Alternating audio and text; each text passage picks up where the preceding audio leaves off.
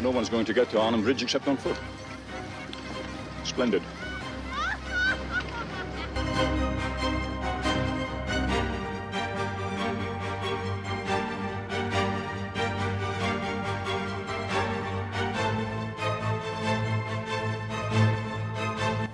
Hi there and welcome to AATV. I'm your host Gareth Gadge Harvey, and today we're going to look at the uniform and equipment of a World War II British airborne soldier.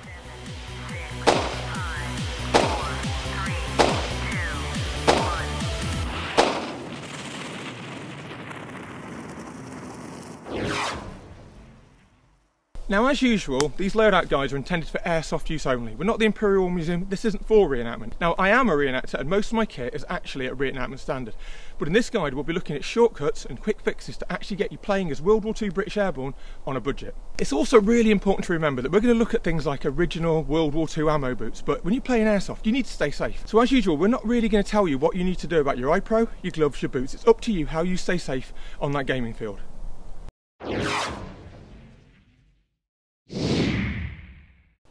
So as always, we're going to look at the basic uniform for the British airborne soldier of World War II. Now, we say British airborne and we're looking at an air landing soldier, but it's also good for Polish and Canadian with a change of beret, cap badge and some other minor details. Now for the bad news. The bad news is if you've got a wool allergy, this uniform is not for you. Nearly everything in contact with your body, if you're doing it properly, is wool. So to start off, we've got a wool shirt. This is actually a Soldier of Fortune reproduction. It's not quite as thick and heavy as the originals, and I prefer that because really they're quite hot and cumbersome.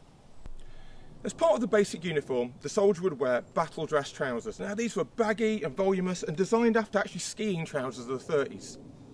So there are two types of these you can go for. There's the 1937 pattern and there's what they call the austerity or 1940s pattern. The later ones delete some of the belt loops, some pocket pleats, that sort of thing, but either one's good for a 1944 airborne impression. So the trousers are actually quite minimal by modern standards. We've got the usual two hand pockets, a first field dressing pocket, and you've got a map pocket here. There is a later version of these trousers made post-war. You can sometimes find cheaper if you're looking for originals, but you'll need to move that map pocket off the side and onto the front.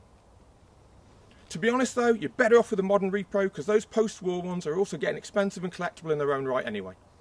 It's also bad news on the boots front because there's only really one choice if you're going to do it historically accurate. Now I'm wearing modern Guards ammo boots, which are leather with a hobnail sole. They're big, they're cumbersome. I wouldn't wear them for airsoft because you've got these anklets on, which are fastened up with two little tabs.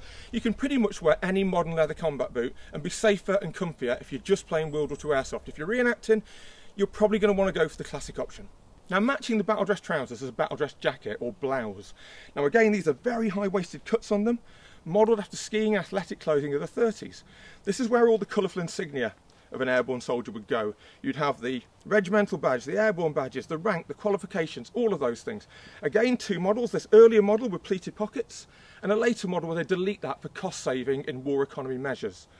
It's quite hot, it's quite cumbersome. Mixed with this wool shirt, really quite unpleasant to wear. Again, expensive to get good repros, expensive by far to get originals. You can get Dutch ones and Greek ones, slightly different shade, but for airsoft they're absolutely perfect. So far it all sounds pretty hot and uncomfortable, but there is good news. The actual iconic landmark bit of kit for a British Army airborne soldier of World War II, or his Canadian or Polish counterpart, is the Denison smock. Now the Denison smock is a huge, baggy, voluminous camouflage jump smock, originally designed to be big enough to go over all your webbing and equipment so when you jumped out of an aeroplane it didn't all go flying anywhere. In reality they wore the webbing over the top, but they're always big and shapeless. You should look like a sack of potatoes tied up in the middle when you're wearing a belt. Now the great thing about the Denison smock is because I'm wearing this scrim scarf, this is a World War II original green and brown one, you can get plain green ones, put a bit of brown paint on yourself, be a lot cheaper. It covers up that battle dress, it covers up that shirt. I could wear a vest or a t-shirt under here and play in summer and I won't be suffering from heat stroke. Also, in a lot of pictures from Arnhem when the guys are running short of water and they're quite hot because it was a hot September, you see guys playing, well not playing, you see guys fighting with their sleeves rolled up like that. So again, it's a slightly cooler option than if you're wearing a full wool battle dress jacket, and nothing screams British Army Airborne more than the Denison smock, so much so that the Parachute Regiment retained it for decades up until they accepted DPM smocks in the 80s. So normally with an Anvil Airsoft TV loadout video, we say please don't wear insignia or badges you're not entitled to because we feel uncomfortable with it, you might not. However, in the case of the British Airborne in World War II, there were two divisions of around 6,000 men each. And those guys didn't have the standards of selection and training that modern airborne forces do. They were mass converted from infantry units, catering units, artillery units, given denisons, rudimentary glider training and red berets. It was really a mark of being in the division. It didn't mark you out as being a paratrooper.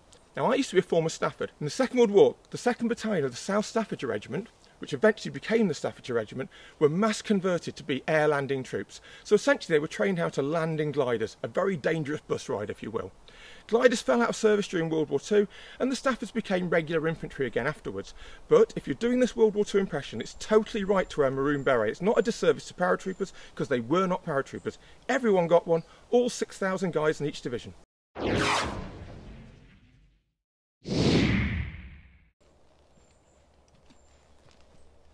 Now, doing a British Airborne impression, you've got quite a lot of freedom for weapons. Perhaps the cheapest and easiest way to do the loadout is to use one of the very cheap AGM made Sten guns. Even the real ones are quite cheap, apparently they cost about 50p each to make in the 40s. And a Sten bandolier. Now, the Sten bandolier holds 7 magazines.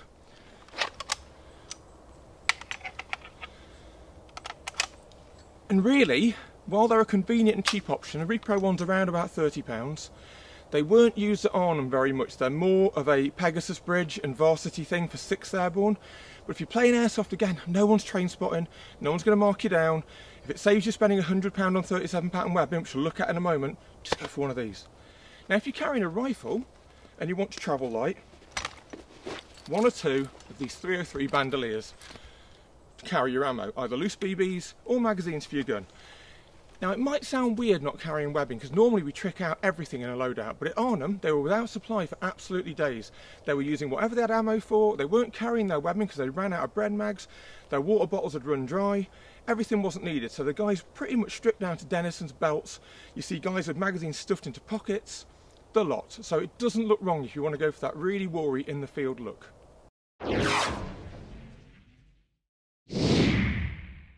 So small arms for the World War II British or Canadian or Polish airborne soldier really fell into 3 main weapons. You're looking at the Bren as the section light machine gun, the number 4 Lee Enfield as the rifle for most guys, and one guy in every 10 to 12 man section would have a Sten gun.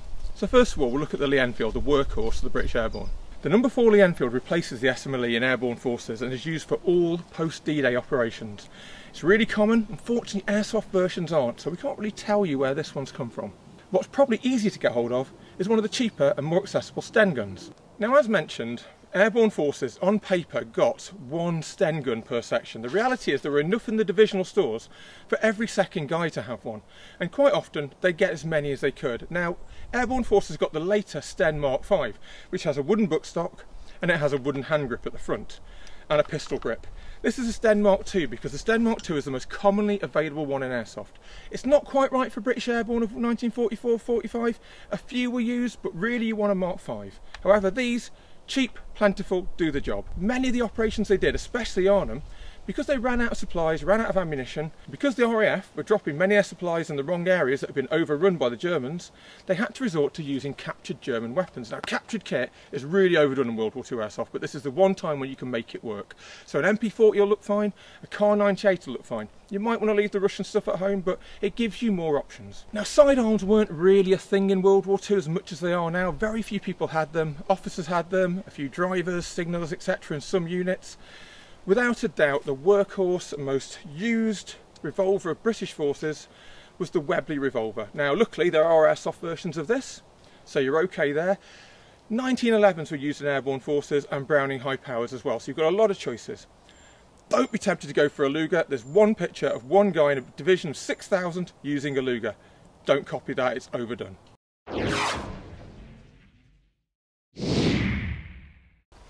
Now, if you want to go whole hog and wear all the airborne stuff, it's going to get expensive. I'm not going to lie to you.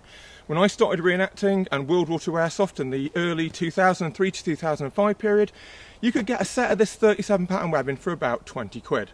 Now you're looking at closer to 100. Some of the more specialist pouches might even be £50 each. This is 37 pattern webbing, quite revolutionary at the time because most other webbing was a 19th century or World War I design. It's a belt, it's cross braces, and different pouches you could attach to that belt and cross braces depending on your job. Now for a standard infantry guy, I'd be carrying, this pouch here has got Bren magazines in it for the section light machine gun. Not for me, they're for my mate who's carrying the Bren.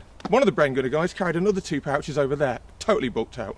My own ammo is either on a bandolier, across my body, or again, stuffed into here, usually with a hand grenade. We move around to the back in a moment, we'll see I've got an entrenching tool. Again, you don't need that for airsoft, but it's part of the look. Some of the boot cleaning kit I carry in there for reenactment. Next to the entrenching tool, I've got a bayonet, and again, don't take those on an airsoft site. That's my reenactment bayonet, get a rubber, LARP safe one for playing airsoft. So moving along the belt order, we've got a water bottle. Now this is in the early skeleton pattern. There's a later envelope one which is easier to use, but both of them are a nightmare. It's a metal 2-pint water bottle covered in felt, or sort of, well, wool felt, and it's got this webbing strapping around it. It's almost impossible to use on your own. You often have to unclip it from the belt, sack it off. It's 70 years old, it's probably corroded, it's got a nasty old cork, it's been there for years. Get a modern water bottle from a camping store and get yourself one of the lightweight gas mask bags. Put the water bottle in there, much safer, much healthier. If you're doing reenacting, you will want a lightweight gas mask. World War II ones, easy to find, don't use them. Asbestos filters, same for post-war Dutch ones, but they look fine. Lastly, on my body, you might be wondering what this is. This is the weirdest bit of kit the British Army had for a long time. It's called a toggle rope, and they were using these up until the 90s for a lot of training and selection. So with a toggle rope, on its own, it's a length of around 6 to 8 foot of quite heavy duty rope with a loop at one end and unsurprisingly a toggle at the other end.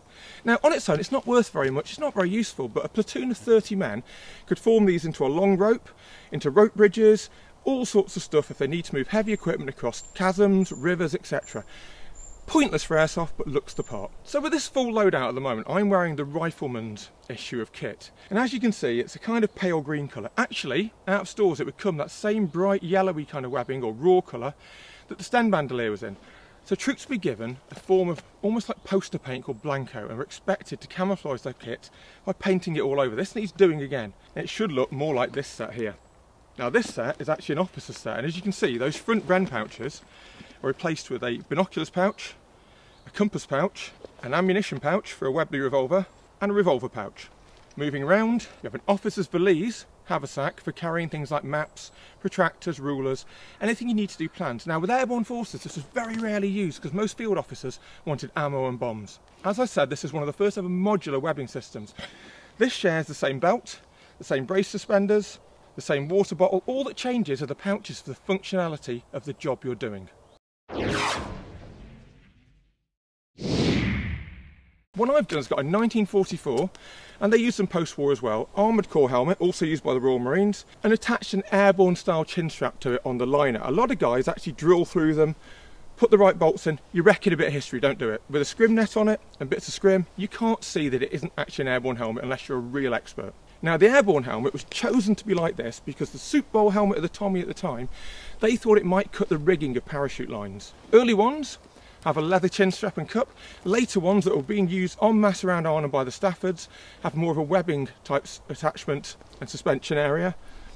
Those again were used for a long time post-war. They're a little bit easier to get hold of. I actually prefer this leather cup look because you can use it for all battles throughout the war. So not only does this net and scrim I've attached cover the fact that I'm using a armoured core helmet rather than an actual airborne one, but it also does the more important job of breaking up my outline, as we talked about in a previous camouflage and concealment lesson.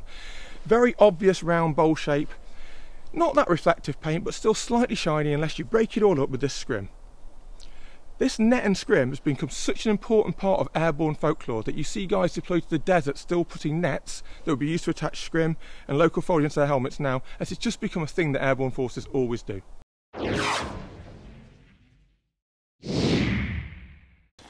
last thing I take on a World War II airsoft game, and I don't always skirmish with it on my back, is a small pack. Now the small pack was supposed to carry everything you needed for 24 hours. It's like the day sack we have today. And originally you'd have your mess tins in it, some rations, a little hexamine type stove, a ground sheet that also doubles as a cape for when it rains, super useful.